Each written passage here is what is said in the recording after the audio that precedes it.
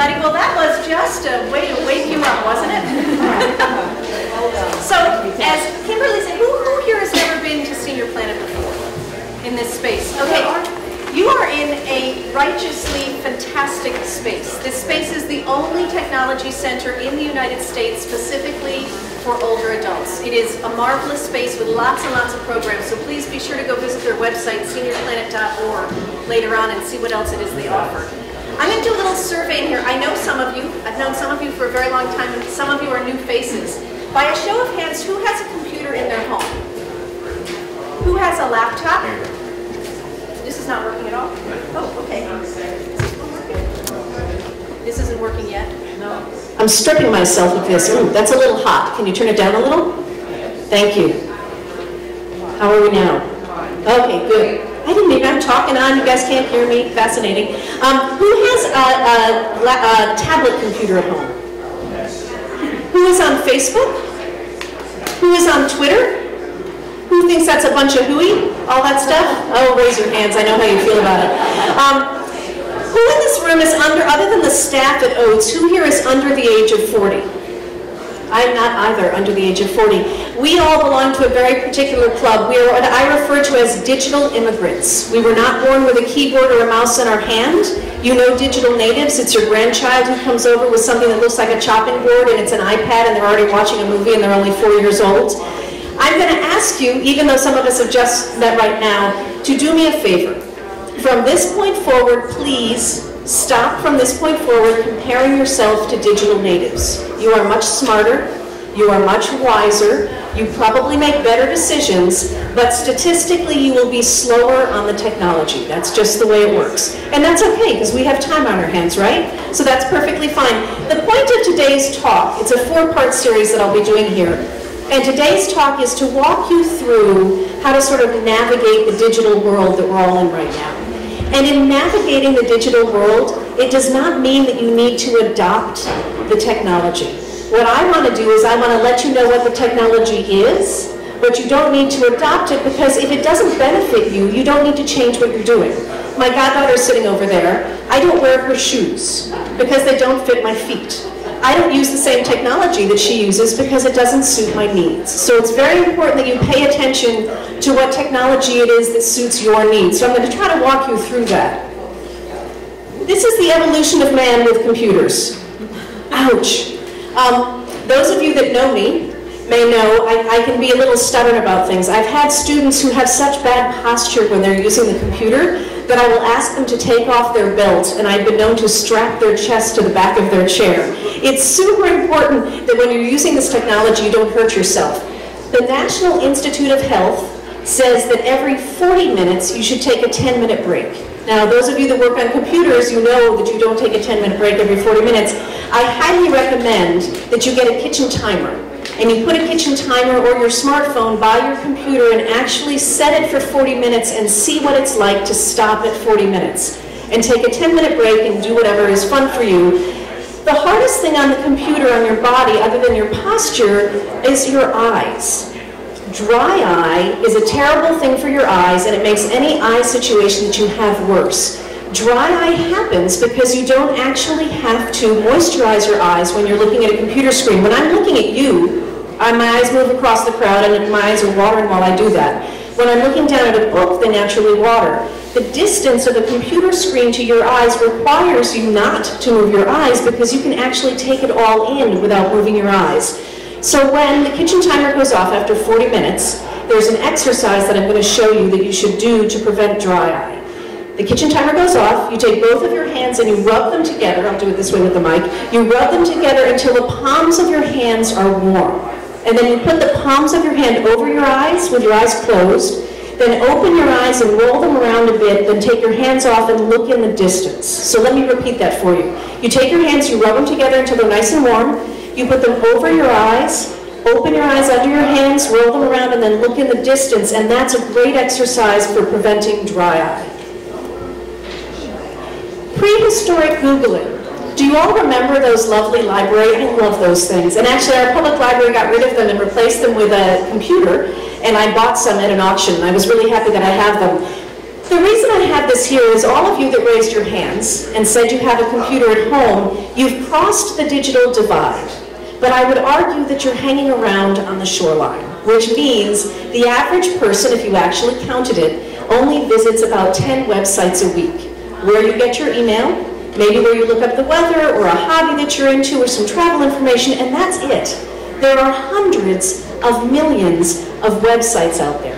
And I want to be sure, not that you need to visit all of them, but I want to be sure you get a flavor for what those digital natives are doing because they zoom around and visit all these different websites. So one of the handouts that's on your chair is a hand-picked list of 200 websites broken down by category. Now, I don't expect you to visit all 200, but if you would visit just one new website a week, the point of visiting the website isn't because necessarily you're going to stay with that. There's a chair up here, my dear. If you want to sit, there's one right there. Oh, that's okay. Don't worry about it.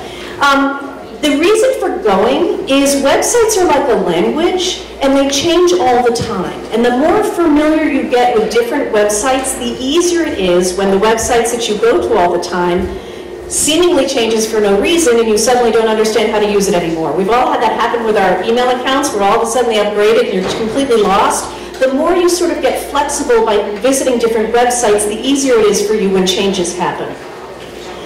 So, who in this room has a computer that's 5 years old? Who in the room has a computer that's 8 years old? Okay, so in the Smithsonian, 10. So in the Smithsonian, there's a woolly mammoth, and right beside it, they're waiting for your computer. The problem with the computer that's 10 years old is it's slower, and sometimes it won't open newer things. So I'm going to walk you through, all of us at some point are going to replace our technology. I want to walk you through the choices you have about whether it's a computer, whether it's a laptop or a desktop, and whether it's a tablet that you're looking for. Up here in the top corner is a desktop computer. Fabulous, all comfy, everything's spread out, it's nice and big. Those used to be so expensive. When you're thinking of replacing your technology, if you don't need it to be portable, these are super inexpensive now. This is $400 or less sometimes. So if you're thinking of replacing it and it doesn't need to move around, that's a really good price point. Over there is a laptop or notebook computer. It's portable, but that's sort of a relative term because most of them weigh about 7 pounds. So you can certainly move it from the dining room to the bedroom, but you don't want to carry it over your shoulder all the time because it'll just do damage.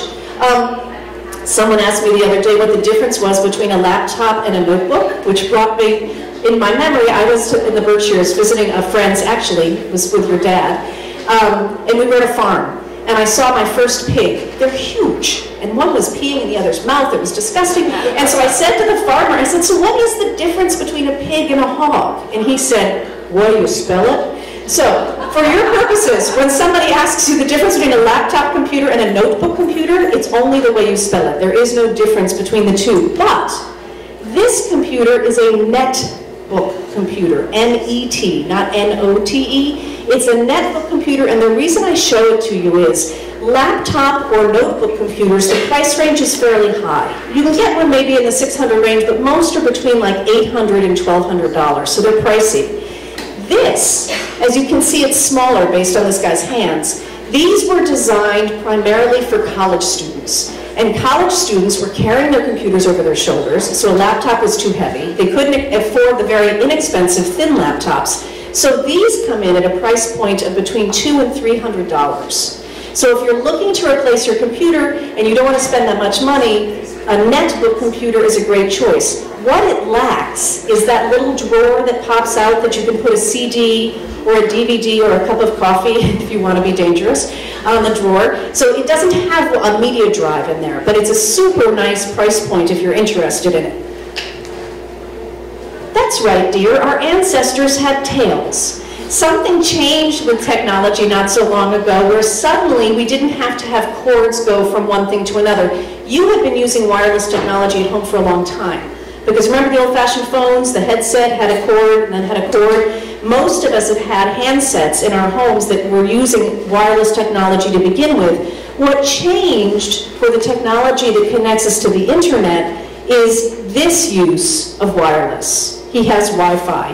Wi-Fi is a wireless technology. Wi-Fi stands for wireless fidelity. I was actually doing a talk not so long ago at a library in Queens, and there was this fantastic 86-year-old woman in the front row. She was so frank. She came up, I don't have a computer, I never want to use a computer, but I wanted to learn what they are. That's my perfect audience as far as I'm concerned. I don't care if she gets on a computer, I just want her to know what it is and know that she can do it if she wants to.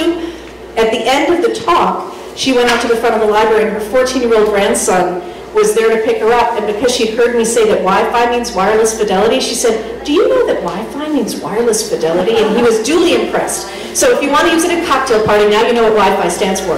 So Wi-Fi is the technology that allows our device to connect to the internet without being plugged into something. A modem is what you have in your home that allows you to have a connection to the internet. Wi-Fi makes that connection wirelessly. So whether it's a tablet or a laptop or a smartphone, that's the wireless technology. There's Wi-Fi here. There's free Wi-Fi at most libraries. They call Starbucks a hotspot. It could be a hotspot if you want to pick somebody up, but really what they mean is it's a spot where you can get free Wi-Fi technology. So when Wi-Fi technology happened, manufacturers of the technology decided to take advantage of it, and they created the smartphone. Those are three different kinds of smartphones. A smartphone, who has a smartphone here instead of a cell phone? I didn't ask that question before, just sort of curious. So a smartphone is like a cell phone, but it connects to the internet. So you can check your email, you can use a GPS, you can email photographs. That was the first iteration that took advantage of the Wi-Fi connection, along with e-readers. E-readers came out at just about the same time, and an e-reader allows you to pull a book, whether you're buying it or you're borrowing it from the library, onto the device. And then manufacturers said, well, here we've got this little teeny device that does all kinds of stuff, and this one device that really just reads books, can we combine them? And that's when the first tablet came down the pipeline. And the very first tablet, the most popular tablet, was the iPad, which I have one right here to show you. This is an iPad. The great thing about Senior Planet is, if you come here and you don't own any of these devices, they have them here for you to play with so you can decide whether or not it suits you. To show you an example of a different tablet, this is a Trio tablet. It's significantly smaller. So let's walk through sort of the decisions that you want to make when you're thinking about buying these kinds of devices. But before we do that, this is the most important thing for you to remember from today. You can forget everything else I said, but if you're using these devices, you must be careful. Bending over the way I see people do it all the time, crossing the street in New York City while they're on their phone, or the guy who was text messaging when he hit my sister with his car. When he got out of his car, which had flipped over, and amazingly he was able to get out of the car, he still had his iPhone in his hand. And he said to my sister, I was brand new, I couldn't help myself. And luckily my sister was in shock, because if she wasn't, she would have broken his neck right then. But she didn't do it because she was so freaked out about the accident. But we mustn't use these devices without caution, right? They're such an easy distraction, but this is terrifying to me. When you look down and your head is at a 60-degree bend, you have 60 extra pounds on your spine. 60 extra pounds. So I want you to try to start holding your phone up here. I know it looks awkward, but it's good arm exercises. We can always use that. There are also lots of tables that you can get. Levenger has tables that are actually for reading, but if you're going to use a tablet, you might want to put your tablet up on something so it's as though you're reading a book instead of holding it and bending over. We don't want to have you injure yourself while you're using this technology. We also want to be polite about it. One of those moments that only a New Yorker can really appreciate. The other day I was walking down the street and a man actually came up to me and uttered the words, how do I get to Carnegie Hall? And all I wanted to do was say, practice, practice, practice. But instead I knew he really wanted directions, so I pulled out my phone and I showed him on the map how he could get to Carnegie Hall, and he said, thank you so much. As he turned away, he said, I hate those things. And I was like, oh. I said, why do you hate those things? And he said, because every time I'm in a movie, somebody's phone goes off. Do you think that's the phone's fault? No. Because we have the technology in front of us, Stupid people will do stupid things with it. They were stupid when they lived in caves. They're stupid now that they have technology. So we can't begrudge the technology for how somebody misuses it. So I want to be sure for you that you say, oh, a smartphone isn't a bad thing. The person who turned it on or left it on when they're in the movies is the bad thing. But this is bad. So I want you to be very super duper careful. If a tablet interests you, there are many of them on the market. I showed you my iPad. The iPad can go up in price all the way to $800. That little tablet, that Trio that I showed you, I bought it for $120. I saw it for $99 the other day. So there's a super wide range of prices for tablets. All of them will meet your needs. Any tablet will connect to the internet. Any tablet will allow you to check your email. Any tablet will work as a GPS. Any tablet will take photographs or shoot video. So from your point of view, from the benefit point of view, all of them will meet your needs. It's a question for you about what your budget is, and potentially if it's compatible with the other devices we have at home, which we'll talk about in a minute. This is one piece of information that salespeople generally don't talk to you about, and it's a mistake that they don't. When you buy a tablet, if it has Wi-Fi capability, it means any place where you are that has Wi-Fi, like this space, you can connect to the internet. So, I have Wi-Fi in my apartment here in New York. I have a little cottage in Connecticut. I have Wi-Fi in my cottage in Connecticut. So I can use my tablet in both places. But I take a train back and forth every weekend. So for 2.5 hours, unfortunately, there's no Wi-Fi in Metro North, which means I can't get rid of all the emails that I need to look at. I'd love to get rid of them before I get to Connecticut. So I pay for a cellular data plan. That means I pay Verizon or AT&T or Sprint or T-Mobile a monthly fee to connect me to the internet when there isn't Wi-Fi. That means that I'm going from my device to their satellite to the internet, right? So Wi-Fi is the free connection to the internet. The cellular data plan is the connection to somebody's satellite and then to the internet. Why I'm telling you this is not every tablet has a cellular data plan. So, and the salespeople will forget to say this to you. So if you know that you want to have the capability with your tablet to use it 24 hours a day, 7 days a week from anywhere, Wi-Fi alone will not do that for you. You need to have a cellular data plan so that you actually feed into that satellite. So when you go to the store and you're thinking about buying a tablet, just be sure to say, does it have a cellular data capability? Because if you buy it and it doesn't, you can't add that feature to the tablet. It does or it doesn't have that feature. Does that make sense to you guys? So it's just one of those things that often salespeople overlook, and I've had people say to me, well, I don't understand why I can't use it sometimes, and it's because they didn't understand that in order to use it everywhere, they need to feed into a satellite from a company in order to get to the internet, because unfortunately in this country we don't have Wi-Fi everywhere yet. We can only hope that that changes at some point. Are there any questions at this point about that? Yes? The 4 and 5G is related to the cellular? It's related to the speed. So it used to be 4G, then it was 5G, and then it turned to now it's 6G. So that number is just going to keep going higher. So the higher number is a faster speed. Thank you for asking that, actually. So if you're thinking of buying a device, if I were buying a car, I have no idea how a car, what happens in the engine. As far as I'm concerned, the horsepower is the number of horses it takes to pull the car if the engine's not working. I got no idea. But I can drive a car. So I'm not asking you to understand how the device works before you buy it, but I think it's very important that you get your hands on it or one like it before you make a decision. I don't love it when other people buy somebody some of this technology, especially the smaller stuff, because it's very individual as to how it works for you. So these are actually the criteria I would use if I were buying a car. The first thing is, what's my budget? And this is one of the rare times in life that if you have a limited budget, it makes your life easier because you don't have as many choices, right? So if you've got $200 to spend, you're looking at an inexpensive but still perfectly capable tablet, or you're looking at a netbook computer. That's what's in the $200 range, and then it goes up from there. So decide on your comfortable cost.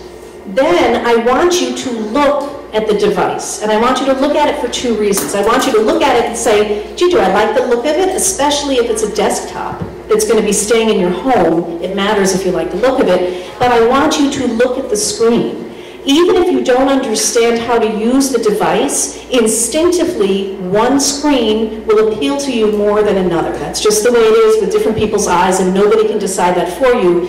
The third thing is feel.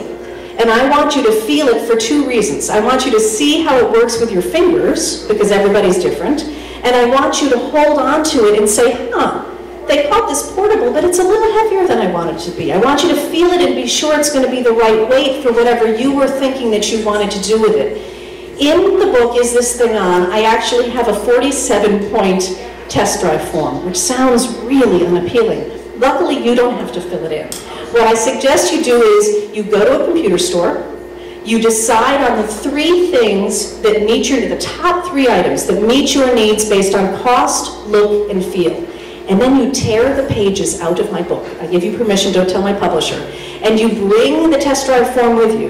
And you say to the salesperson, these are the three that I'm interested in. Can you answer the questions on this form for all three? And then you take it home, and you call up somebody who understands it better than you do, or you send me an email or call me. I am happy to answer your questions. It'll take no time for somebody to just say, oh, you know what, this one doesn't have a built-in camera, so just forget about that one. Oh, this one actually has a feature that, you know, it just takes a little bit of time for somebody who understands it better than you to tell you of those three which is better. But that helps you because when you're in the store, it's a little overwhelming. Essentially, I'm going to give you two pieces of information. If you only use it at a cocktail party, that's perfectly fine too. When things are older, what they lack is space and speed compared to other technology. Speed, this is easy to remember, speed is measured in hertz, like the car rental agency. So just think, when I'm looking at something and I want to know how fast it is, I'm looking at the hertz. The higher the number, the faster it goes. You probably don't need to buy the highest number. Chances are all you're really wanting to do is visit some websites and do your email and do some photography stuff. You're not playing crazy video games that require a lot of speed. If you are, then you want to go with the higher speed. Space, which is how much the device can store on its brain, is measured in bytes, which is spelled B-Y-T-E-S. But think bytes of a sandwich fill my stomach. That's the easiest way to think of it as storage. And so again, there are numbers that are higher. You probably don't need the highest number. You probably can go with something in the middle. What takes up space on your computer is not email, because you're visiting your email. You visit websites. What takes up a lot of space on your computer is music or photographs or movies, if you have movies stored on there. So if you are a light photographer, you know, 1,000 pictures on your device, not a big deal. But if you're a photographer, you're going to go with a higher number of bytes because that takes up a lot of space. If you're a videographer or you store a lot of music, you're going to go with a higher number of bytes because that takes up a lot of space. But those are really the only two things that you have responsibility for understanding at all. The rest of it you can have filled out on the test drive form and have somebody else walk you through it. Are there any questions about that before I go on? Anything? Yes? I thought computers or laptops different than tablet, and that certain things, tablets are not a computer. Well, okay, so is a tablet a computer? It's one of those fine lines. It computes information in a digital format, so it can be argued that it is a computer. What a tablet doesn't do well, and it could be partially because of its size, but it doesn't do, if you're writing a novel, or if you still have a company, and you've got lots of documentation that you're doing with the company, you don't want to have a tablet for that. If you do a lot of Excel spreadsheets or financial information, it doesn't work well on a tablet. But otherwise, a tablet can meet your needs perfectly as long as you're good about not bending over on it. A couple of things, actually, I'm glad you asked that. A tablet, by its nature, a tablet means that you're using your finger on the glass screen in order to navigate because there's no mouse. Your finger is the mouse. For a lot of people, especially if you have Parkinson's or arthritis, that's a problem. My mom's fingernails are super long, so she can't do it, and my sister-in-law's finger pads, for whatever reason, are very dry, and she can't use a tablet. So if you want to buy a tablet or you're having trouble with yours, get a stylus, which has a rubber tip on the end. Be sure it's compatible with your kind of device. This is $16 in the computer store, but if you buy it on Amazon, you can get a dozen of them for $2.73, and you will lose these the same way you lose your reading glasses. So you want to buy a lot of them if you choose to do a stylus. I have a confession to make. I don't actually know how to type with all 10 fingers, and a friend of mine in the back here knows exactly what I'm talking about. I'm the world's worst typist. I didn't learn how to touch type. I call it the Columbus method, find the key and land on it. So using a tablet to type a lot isn't a problem for me because I'm just poking at it the way I poke at a regular thing. But if you learned how to touch type, it is a bear to touch type on a tablet. It's just unpleasant. So you can also do lots of modification. My iPad is in a case that actually has a keyboard attached to it. So that helps me when I have a lot of typing to do. It makes it feel more like a computer than like a tablet because I have that. So I'm going to add another word to your glossary today. Wi-Fi is the technology that gets you from your device to the internet. But what's the technology? What's the wireless technology? When you see somebody walking around with one of those Star Trek things in their ears, I loathe those. Sorry if anybody here wears them, but I really do. That is talking wireless to the phone in their pocket. That is a Bluetooth connection. From device to device is Bluetooth. From device to the internet is Wi-Fi. So if you have a laptop at home, and you have it in the bedroom, and your printer is in your closet, and you're able to print without plugging the laptop into your printer, that's a Bluetooth wireless connection. It means that your printer has Bluetooth capability, and that's why they're talking to each other. If you buy a tablet, you won't be able to plug it into your printer. There is no plug that goes between tablets and printers. So if you're buying a tablet, and you want to be able to print, when you buy your printer, you want to say, does the printer have Bluetooth capability? And that means, and they're not any higher in price point now, it's pretty common. So here's your quiz for today. What is the technology that connects my keyboard to my tablet? Bluetooth, yes. You win a prize. Well, you might win a prize, there's a raffle. Who knows? You might actually win a prize. I would be remiss if I didn't talk about social networking. Now, I have a question for you guys. I was just in Florida doing a series of talks, and this screen came up at 5 different places, and the response of the audience was this, ooh, and I thought, I didn't say anything wrong. Is this offensive to you? No. Okay, somebody said no effing way, it's not a problem, but that wasn't somebody in Florida. So what we've talked about is the digital worlds that we have around us that we touch. And what I want to talk to you now about is the digital world around us that people go visit. And one of the things that we need to talk about if we're talking about that is social networking.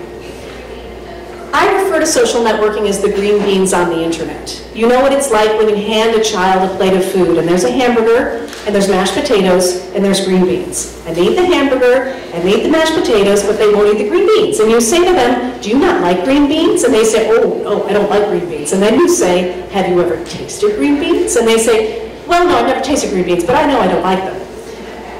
Social networking, doesn't it feel a lot like the green beans on the internet? You immediately are kind of repulsed by it, and yet you have no idea really what it is. So my job today is not to convince you to use social networking. My job today is to tell you what it is, to tell you what the benefits are, to tell you what the bad things are, to tell you how to protect yourself, and then you can walk away and never use it. But you'll sound like an adult when somebody says to you, why don't you like it? You can actually explain yourself. So let's just walk through it for a little bit. The big player in the arena right now is Facebook, because there was a revolution named after it. So it's undeniable that Facebook has a presence for us. I'm going to walk you through a couple of scenarios of why a revolution was named after it. When Hurricane Sandy happened, as we know, a lot of us lost our electricity here for at least a week, some for much longer. The same thing happened in Connecticut. And my mom is disabled. And so I skedaddled to Connecticut as fast as I could because I didn't want her to be alone without electricity. I have an iPad, as you know. I have a solar battery for my iPad. So I actually was able to keep power on my iPad when the storm was happening, or after the storm. CLMP is the electrical company in Connecticut, and they were working so hard to try to get the electricity back up. On Facebook, I have friends in New York and I have friends in Connecticut on Facebook. I posted on Facebook and I said, if anybody sees the CLMP truck, can you let me know? And within a couple of hours, somebody posted on Facebook, they told me the street that the truck was on. And I got on my bicycle and I rode over there and I told them where my mom lives and I said she's disabled, and 7 hours later she had her electricity back on. Other people waited a week. So to me, there was no other resource I had that would have found that information for me. I'm going to have you go into your imagination right now. Let's say you have a Facebook account And let's say that tonight, your entire family is in Wisconsin for a family reunion, but you didn't go because you didn't want to miss this talk at Senior Planet. So you stayed in New York, and you also wanted to have a beautiful first day of spring. So you're here.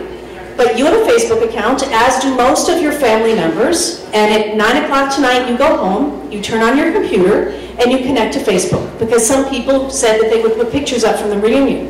And in fact, that's what's happening is, Aunt Ruth, you're not there, and your daughter's not there because she's in California, she has a book deadline, she couldn't go, and Uncle Charlie broke his hip, and so he's in the rehab center, he couldn't go. So the three of you were connected on Facebook hoping to see the pictures. Aunt Ruthie is there. She is 94 years old and she's had too much sangria and she is dancing the Macarena. And so somebody says, Aunt Ruthie, can I take your picture? And in the time it's taking me to say this, they've taken a photograph with their smartphone and they have put that picture up on Facebook, and you are looking at it on your screen. And you type below it, oh, tell Aunt Ruthie she looks fantastic. Simultaneously, your daughter types underneath it, tell Aunt Ruthie I'm wearing that good luck sweater she made me in high school. It's what I wear whenever I have a deadline. And underneath that, Uncle Charlie, who's flat on his back with his tablet on his belly in the rehab center, says, tell Aunt Ruthie as soon as my hip heals, I'll be dancing with her too. There is no other technology anywhere in the world that can make that kind of connection across the world. That's why a revolution was named after it. So let's talk about why people don't like it. On the internet, you can be anything you want. It's so strange that so many people choose to be stupid. Perhaps ex-Congressman Weiner comes to mind for you when we hear about people being stupid. So, digital immigrants are those people who are 40 years or older. Digital natives are 40 years or younger, and half of them are under 20, and their frontal lobe is not fully developed, so they're not making great decisions. So let's just push aside all things we hear about kids making big mistakes with this technology, because we are not that stupid, we are not that young and naive. But there are problems with the technology. You have total control of what you choose to share on Facebook. But times have changed. It used to be, let's say you're having an affair. Or that's a terrible thing to propose that people are having. Let's say instead that you're in love with somebody who's not married. That's much better. And you decide to write them a love letter. And they read the love letter, but it's, this is clandestine. I don't know why, but they're not supposed to be in love with you. And they throw the letter into the fireplace. The only person who could take the letter out and put it back together again was probably Agatha Christie. Otherwise, that letter is gone for all time. So, you use email. And you write somebody a love letter with email. And lo and behold, somebody else gets on their computer, they hit forward by accident, they print it, they show it. It's much easier to share this technology than it used to be. It actually happened to me. My sister used to live in Piermont, New York. This is about 12 years ago. I went to visit her house. She has horrible instincts about interior design. There was actually a Winnie the Pooh bedroom, just to give you one example of how bad the house was. So after I saw the house, I wrote my mother an email, and room by room, I was mean, but it was funny. Room by room, I took apart her house, and I sent it to my mom. So not so long ago, I'm at my mom's house, and I look at her inbox with her Yahoo account. She has 18,000 emails. And I said, Mom, do you ever throw away the emails? And she said, no.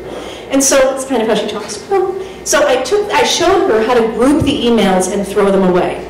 So if a week passes, I'm emailing her, how you doing with the email? She said, good, but it's slow. I said, why is it so slow? She said, well, I want to read everyone before I throw it away. So my mother's reading all the emails. So another week goes by. I drive into Connecticut. My sister lives in a cottage right near us too. My sister's in her driveway knowing I'm driving up, and she can be mean. She has this horrible look on her face, and she's holding a piece of paper, and I realized my mother found the 12-year-old email. My mother thought it was so funny, she went to send it back to me, but as Freud would say, she accidentally sent it to my sister. 12 years later, I'm in the doghouse because of an email I sent. So it's a lesson to us all that when you put it in writing, Tiger Woods can speak about text messaging, right? When you put it in writing, you're vulnerable to somebody sharing it, even if the rules are not supposed to be that way. I've sat in on conferences where people have talked through all the settings for Facebook, how to change the privacy settings. It doesn't matter, because you just don't know how people are going to share things. So I have one rule of thumb for you. When it comes to what you put in writing, ask yourself if it passes the front door test. In other words, would you be okay putting it on the outside of the door to your home? I wouldn't have put that about my sister on the outside of the door to my home because I knew I'd get in trouble, right? If I'm going on vacation, I don't post pictures while I'm on vacation because I wouldn't put them on the outside of my apartment in New York and say, well, this is the first of my 2 weeks in Hawaii, let yourself in, right? So I put them in after vacation. So this is the only test that will protect you, as far as I'm concerned, is the front door test. And this is a great thing to say to your grandchildren. Don't tell them rules, don't tell them what they should or shouldn't do. Just pose to them that they should ask the question, does it pass the front door test? So we've got the negatives of social networking, we've got some of the positives of social networking. It's up to you whether or not you find it beneficial. Facebook isn't just about sharing between two people. Facebook also, organizations have Facebook pages. Senior Planet has a Facebook page. So you could go onto Facebook and never share anything with anyone else, or have a single friend on Facebook, but take advantage of the organizations that share their information on Facebook. Or you could choose to never use it at all. Another reason why I think people hesitate is they hear about the amount of time that some people spend on this. And that's not what you have to do. As a matter of fact, if you have a Facebook account and you don't visit for a day, or a week, or a month, the world does not stop revolving, right? So you miss out on whatever somebody's saying. The interesting thing to me is we've all been to dinner parties where the person here is scintillating, right? You're so happy you met them, you're so happy the hostess sat you beside them, the night could go on forever. And this person, if they choke on a chicken bone, you don't want them to die, but they'd stop talking, which would be such a relief, right? That happens to us three-dimensionally, so why wouldn't it happen to us on the internet? It's just an extension of our world. The interesting thing with Facebook is this. Let's say you said yes to being friends with somebody on Facebook, and then you realize, oh, isn't that interesting? Every morning they put up a picture of their cat doing a somersault. I could just die if I see it one more time, right? So you decide you don't want to see it anymore.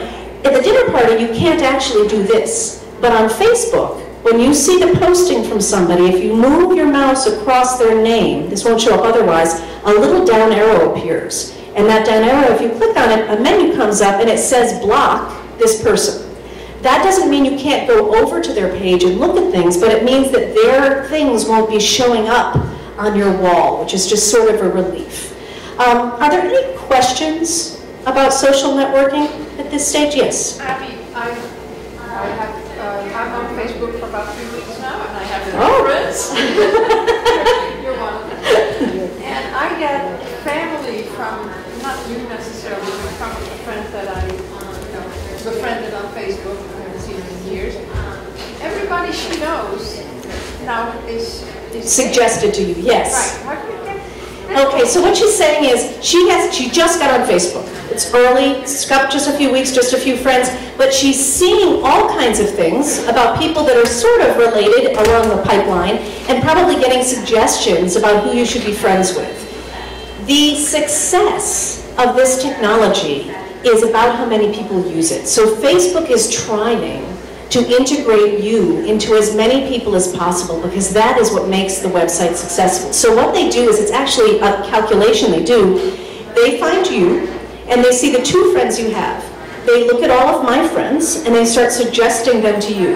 And then they look at friends of my friends and they suggest them to you. And then on this wall where you see the postings, you have only wanted to be friends with 2 people, but if my name, if I'm one of your friends and my name is mentioned in a post, that will come up on your wall as well. So it's all about the 6 degrees of separation to you is what you end up seeing on Facebook. So you can block some of that, but that is kind of the nature of the beast. That's what you sort of submit to when you get into this networking part. The networking isn't about, I'm going to ask you for a job. The networking is really spiderweb. If they'd said social spiderweb, it really describes it better than that, because that's what's happening is your information is going out to all these other and just grabbing people that they think you might be interested in. So they make those suggestions. So when you send a message on Facebook, does that then go to not only the person you want it to go to, but it gets transferred to all those other people? Such a great question. What she asked is when you put a message up on Facebook, does it just go to the person you want it to go to, or is it kind of going out to really anybody? And this is such a good question because this just happened recently. when you post something, on Facebook you have I think it says like what's up or what are you doing or whatever, and that's the box that you type in, you know, my cat woke up and did another somersault this morning, whatever it is you want, hopefully more interesting than that. When you put that up, that is being seen by all of your friends and potentially all of theirs if they choose to share it. Here's what happened the other day. I have a friend in California, this guy who's divorced. On Facebook, he put up to a woman, but it was on his wall, I can't remember what her name is, I'm so excited about our date tomorrow night. And I thought that was weird, but then what was weirder was the woman he went out with the night before, underneath it, immediately said, I thought we had such a nice time, I can't believe you're going out with somebody else. And I picked up the old-fashioned phone and I called Ian and I said, Ian, we're all watching you, get off of Facebook. It is possible in Facebook to send a private message, which is different than putting it on the wall. So if you look in the left-hand sidebar, it says messages there, and you can send a private message, but here's my take with that. I've got so many places people are trying to tear at me. You know, you got all these email addresses and phone numbers and websites, so I'd rather send an email to somebody than send a private message on Facebook because they might not look there. You know, you're not sure how. So if you are friends with somebody on Facebook, but you don't have their email address, if you click on About, you'll see what email that they've offered on their page. But it's always better. Even sending a private message falls under the same category as the email about my sister's house, right? So just be super cautious that you're not putting something in there, because what's to stop somebody from forwarding it or printing it, really? So it's not that you're losing privacy. It's that we can't trust our friends. That's the good news. It's just you can't trust people. You just don't know it's so much easier to pass it on, even accidentally. So you want to be super cautious, but whatever you put on the wall, assume that is out to the world, completely out to the universe. Yeah. So one further question about that. At the bottom, when you just put the note, try and find whatever, at the end of that little line, it says you want to do it, but you have to put it, like send it now, or... Just hit the enter key on your keyboard. So she's writing a post and she doesn't know how to sort of get it sent. If you just hit the enter key on your keyboard, off it goes. So I gave you 3 handouts. The first handout was the 200 websites broken down by category. The second handout is 100 free apps. An app is a program that you pull onto either a tablet or a smartphone. It stands for software application. I made up a new word, softlication. I like it. I am a cheap Yankee. I do not spend money on music, I do not spend money on books, and I do not spend money on apps when it comes to my tablet. So these are free apps that if you want to. So an app, for example, I teach computers all over the city, and sometimes I have to go to the bathroom, and I need to find a public bathroom. My favorite app is sponsored by Charmin, and it's called Sit or Squat. And it finds exactly where you are, and then it recommends to you what the nearest public bathroom is, and then it actually has reviews. So you know, like, oh, the doorman's kind of a crowd, but it'll let you use the bathroom, or whatever it is. So there are apps to sort of meet all of your different needs. That's what that piece of paper is. There's a third piece of paper that at the top says, the grandparents' cheat sheet for staying in the game. And this piece of paper is because I've been touring the country for the past few years, been to over 20 states, and at the end of my talks, somebody in the audience will say to me, you know, with all this technology, I'm less in touch with my family than I've ever been. And I say, well, actually, statistically, that's not true. The statistics say that you're making point by point more contact with your family through text messaging, email, social networking. I would wager that though it is in numbers more, it's thinner in its value, right? That's what I think it is. It's thinner. They're brief text messages. They're not good long phone calls. So this piece of paper gives you suggestions about how you can take the technology that's available to you and bridge it with what we're familiar with. Do not assume that the younger generation has rejected what you knew as a way to communicate. Assume that their parents didn't teach them about it. I'm going to give you an example. I have 2 goddaughters. They live in California. Every summer since they were 8 years old, they would come and fly over and spend time with me in New York and my cottage in Connecticut. It was a few years back. We were in Connecticut. It is the goddaughter sitting over there, but I'll try not to point her out. We went to what was a 5 and dime store that was a dollar store, and now it's a $1.25 store, and there was a kiosk that had postcards. And she said, postcards, that's so retro. I felt 1,000 years old. But she bought a bunch of postcards, and she sent them off. And I realized she got so excited about writing them. I remembered when I was a kid, my grandmother would always send me stationery with my name embossed on it. And the first thing I wrote was the bread and butter letter thanking her for the stationery. So I ordered stationery with her name embossed on it. I had it sent to me, and I wrote my address and stamped 5 envelopes to make life easy. And I sent it to her at college, and I sent an email saying, will you be my pen pal? And she emailed back and said, what's a pen pal? Again, I'm 1,000 years old. But since that time, letter writing has lived between the two of us. And I will tell you, they're the loveliest, sweetest, it's very sentimental for me, and I've kept them all, and at some point I will give them back to her because people like writing letters. People like expressing themselves. It's just we've forgotten to tell them that they can do it, or giving them the tools to do it. So don't assume that this technology has taken away those things. It's that nobody's taught it. I'm going to give you one more example. Who here has used Skype? S-K-Y-P-E? Okay, for those of you who haven't, Skype is free. You know how I feel about that. Skype is a program that allows you to use the internet to either make phone calls or video calls if you want to. If you have a camera on your device, you can actually video with somebody live, face to face. I was in Berlin doing a bicycle ride from Berlin to Copenhagen. Oop, that's my phone saying I've been talking for 45 minutes. I could just go on if I didn't stop myself. I was biking from Berlin to Copenhagen, and my mom emails me every day, 3 times a day. That's her job, so I know she's okay. And she didn't email one day. Come to find out that my mother had fallen down, unfortunately, and had broken her wrist in 3 places. So I was freaked out, and I was all the way in Berlin, and she was in Connecticut.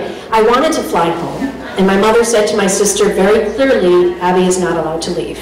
So instead, we Skyped each other.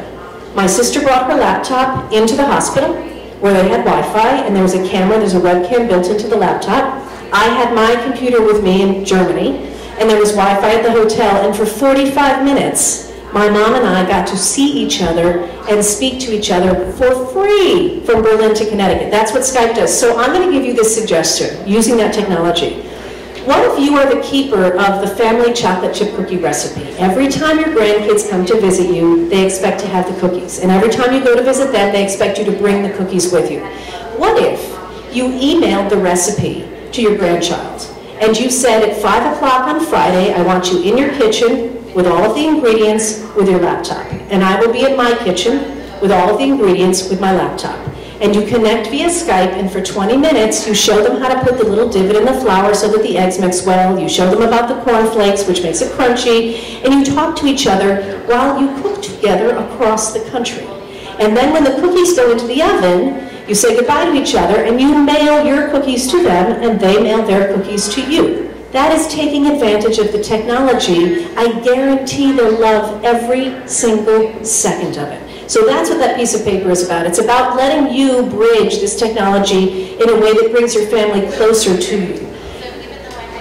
I have a new book out there and a website. And I want to introduce you to the website because there's some features in here that are free for everybody. The website's called AskAbbyStokes.com. Who in here is a retired or still teacher or librarian? There's always somebody. Hail to the teachers and librarians. You guys have done such important work. What I did on the website is I created a page specifically for teachers and librarians to give them resources that they could use in their classes. Or I know I've spoken at over 130 libraries. What happens is the librarian's getting pulled away to go show somebody how to turn on the computer when they have other things they can do.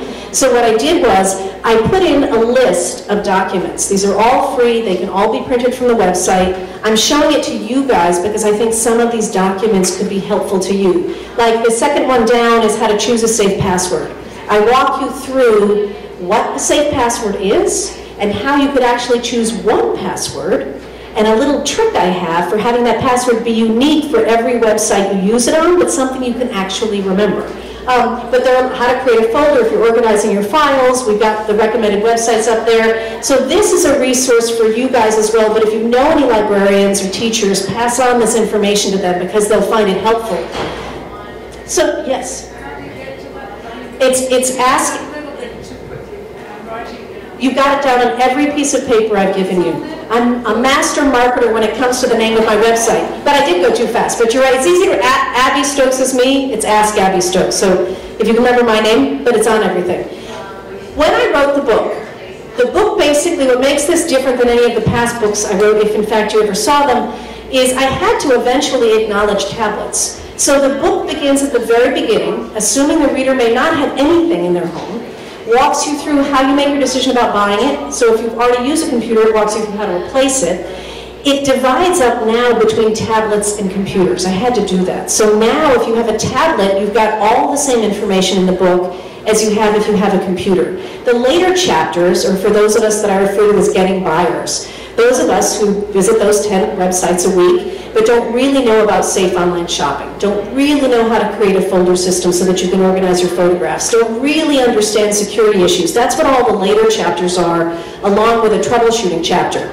I couldn't fit everything in the book, and technology keeps changing. So what I did was, I have now a page on my website that is free, where there are 14 videos for you to watch that walk you through what is Dropbox and how do you use it. How do you put a passcode on your smartphone? How do you delete junk mail en masse when I'm using a tablet? So there are 14 different videos here for you, and I realized you can watch a video, but you can't actually follow the steps when you're watching a video. So underneath each of them are the words, click here for printable instructions.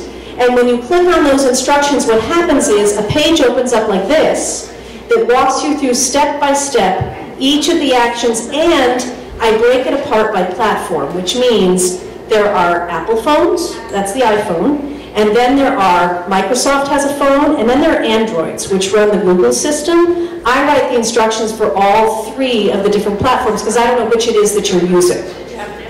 And you can print them. You can print them, so basically you watch the video, print the instructions, and then you could try to follow it on the screen. If you have both a computer and a tablet, you could have it on the computer screen if you wanted to, but I think it's easier to print it. So that's free for you guys. That's all for everybody here to use anytime they want to. I also have a newsletter, which I just started doing. The last issue was about online dating, which was very successful, if anybody is interested in that.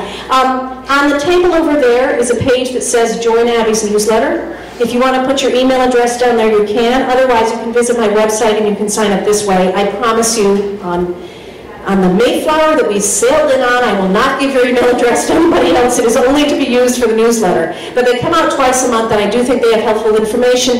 And I welcome you to email me with any questions. Yes? Do you archive? I do. There is, thank you. If you go to my website and you see resources and go down, it says Newsletter Archive, and you can see the old newsletters. Thank you. I feel free to email me with any questions at any time that you want to. Feel free to join me on Facebook if you want to. If you have a suggestion of, gosh, if I had a video of how to do this, send me an email with a suggestion, and when time allows, I will put the video up for you. So I am here as your resource. There's one other thing that I put down on your chairs, which was the postcard. For those of you that don't want to buy a book today, but that call your daughter or son with all of your questions, you're going to send them the postcard. And you're going to say, buy this for me, because it's a gift for you, because I'll stop calling you with questions. So if you don't want to spend the $18 today, you can make somebody else buy it for you with the postcard.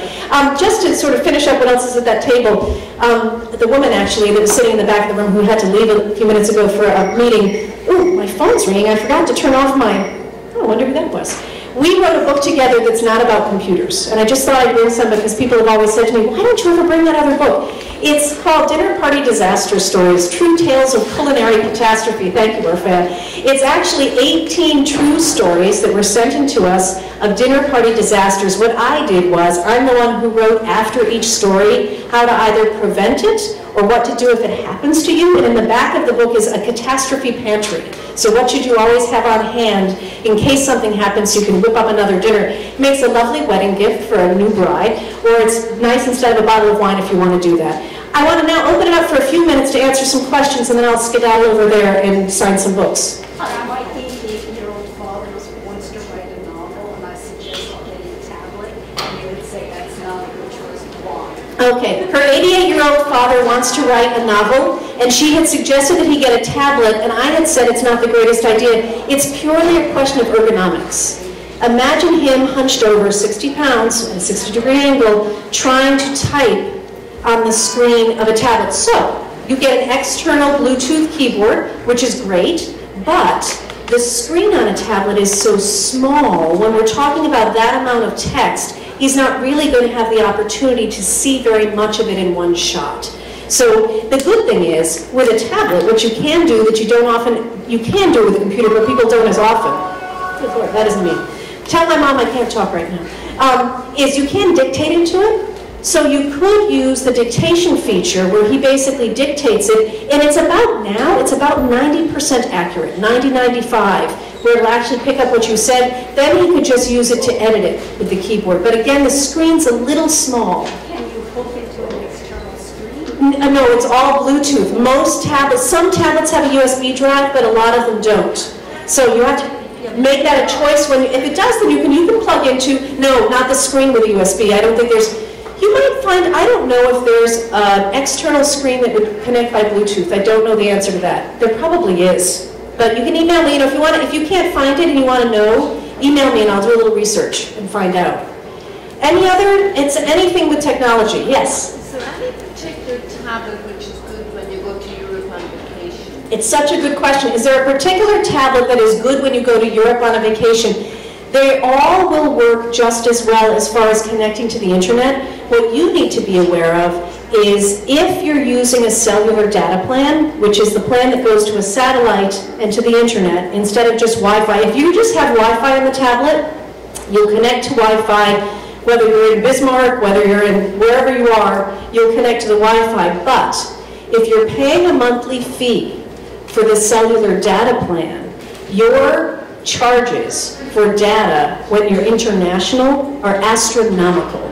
So what you want to do is you want to call, if you have a data plan, whoever it is, Verizon, AT&T, whoever services you, you want to call them and you want to say, I'm going to be in this country for this amount of time.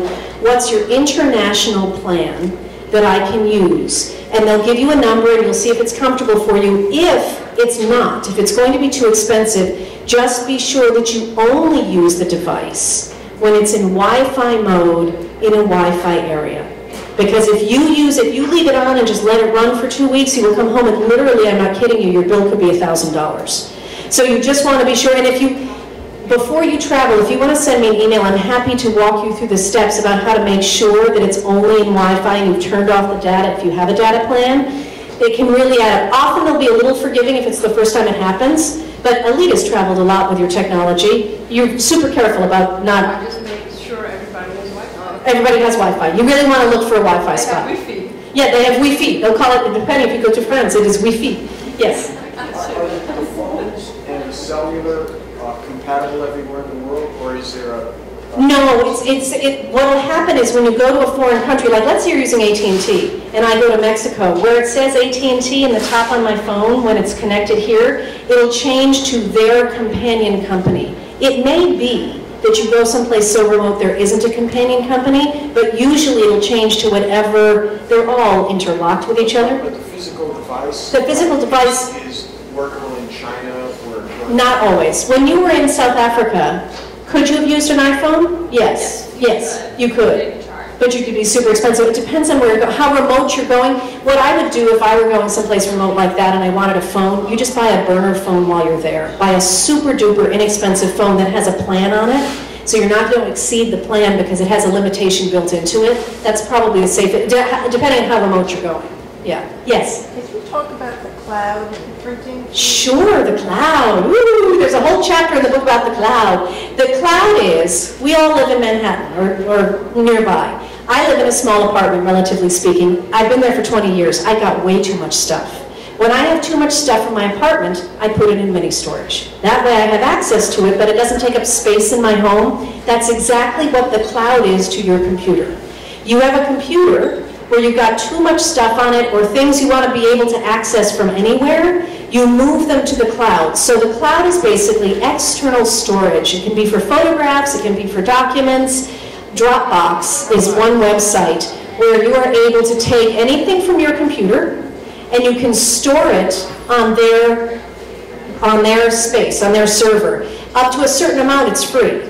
What's the advantage of using the cloud above and beyond storing things is that when you put it on the cloud, you could then share it with somebody else. So an example is we went to South Africa and we took a lot of videos with our phones. They were way too big to email to each other. It just wouldn't be emailed. So instead, we took it from the phone to Dropbox. We put it in the Dropbox file, and then I gave access to people who wanted to watch the videos, not to my account on Dropbox. I sent them a link so they could watch the videos on their devices. So Dropbox or other cloud devices like that, they're there to either let you store things so that they don't live on your computer, or you store things so you can access them from any computer, or you store them there so you can share them with other people. So just think of it like you would Manhattan mini storage. You're taking stuff, you're putting it someplace else, so you have access to it, but it's not in your apartment anymore. So in other words, it's not on your computer anymore. So but if it comes to, there's a whole chapter about this. I don't trust technology. I teach you guys technology because I think you should learn how to use it, and if you want to, great, and I want to make sure everybody knows anybody can use it, but I don't trust it. So if it's an important family photograph, several things happen. I print it. I send it to Kodak and let them print it on actual photo paper because I don't know how long the pages on my printer are actually going to last. You know what, fax paper, remember when it all dissolved? I put it on the cloud and then I back it up onto a CD. So I'm pathological about making sure if it's something super important that I would really be heartbroken for, I save it in several different platforms. So it depends on how important it is to you. Sometimes the cloud is just enough. Sometimes putting it on an external hard drive is just enough. But it's really super important. I would put it in all places because at some point at least one of them is going to fail you. Right? That's just the way technology is. It's just life. Yes? Can you delete from the cloud? Let's say you're dealing with documents. Yes. So she said, can you delete from the cloud? Absolutely. Whatever you put on the cloud, you can delete from the cloud. Now, the caveat to that is, if I were the FBI, could I find what you once had on the cloud that you have since deleted? I'm going to assume that I leave footprints everywhere I go. So even though I've deleted it, it doesn't mean that it is completely gone from somebody who is able to get in there to look at it. That's the reality of the life we live in. But, I mean, somebody can break into your house the same way. So the answer is yes, you can delete it so you have more space in your file. It is super duper duper duper unlikely that somebody's going to be able to trace back what it was. But I always have to say that caveat is nothing's really deleted. I had a client who was an ambassador and had lots of very important people's phone numbers in his old phone. And when it came time to transfer to the new phone, we took the old phone, we put it in a Ziploc bag, I got a hammer, and I broke it into many different pieces, and I threw them away in many different trash cans. Because I just thought that was the only way to feel secure that nobody could get their hands on the information. So you do leave a footprint behind. Yeah. Yes?